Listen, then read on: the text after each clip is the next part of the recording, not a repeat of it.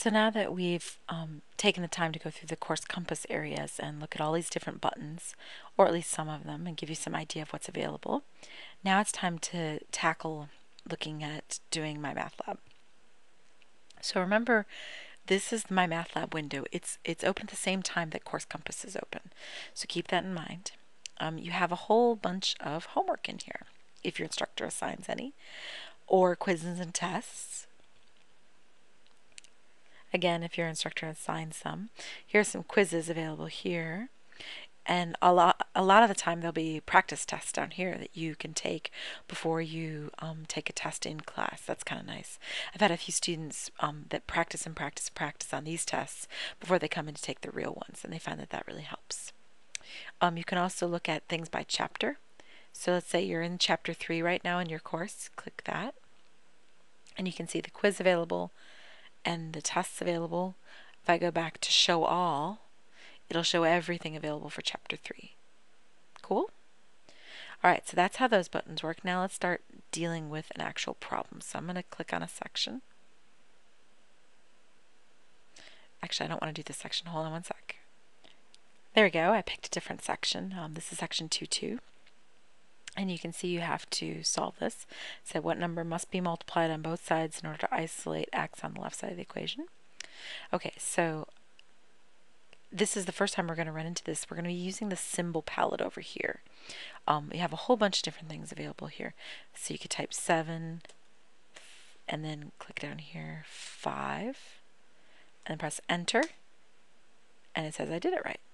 And now you can see I've got a little check mark above it because it's telling me that I did it right.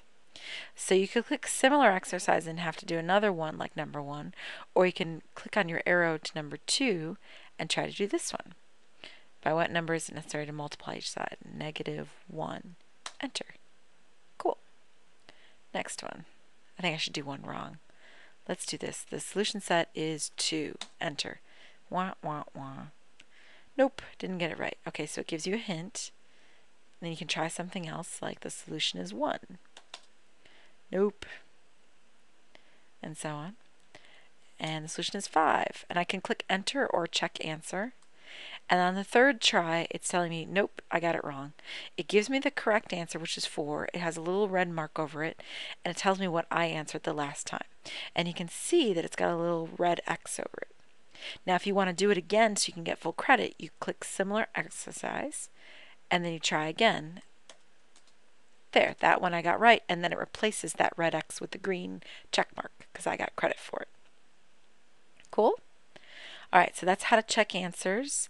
What about, let's say, your kids come in from the other room, you need to get out of here and quit for right now, but you need to come back to it later. Just click save. And you can see it knows that I got the first 3 right, so I don't have to redo those. Okay. Very cool.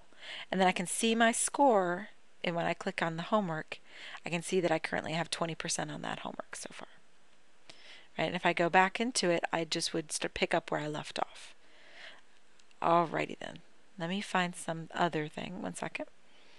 Here's another one that's kind of nice to see. Sometimes they'll have you enter multiple answers like in a table form. So you have to type in the answers to each of these sections. You can click on them separately and click check answer. Cool. Did that right. Alright. So you can see different things. So see, there's another one with multiple things. Okay. So what if I get one of them right? So that's a 2. But I get the other ones wrong. Let's see what happens. Nope. Right? It's making me redo all of them. Some instructors can set it so that it'll leave the correct ones correct and phase out the other ones, and some will make you have to redo the whole thing. It just depends on the settings your instructor has in the course. Okie dokie. What else could we talk about? How about noticing you can see that it's yellow because I'm on problem 7 right now. You can see which problem this was in the study plan or the textbook. It's actually number 35 from this section. You can see that there are 16 problems. I've only got one of them correct so far. Right? 6.3% is my score so far, and you can see that this exercise, this one I'm working on right here, is worth 1 point. So there's a lot of information out here, and this is section 3.1.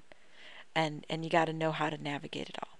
All right, I'll see you here next time for more entry stuff.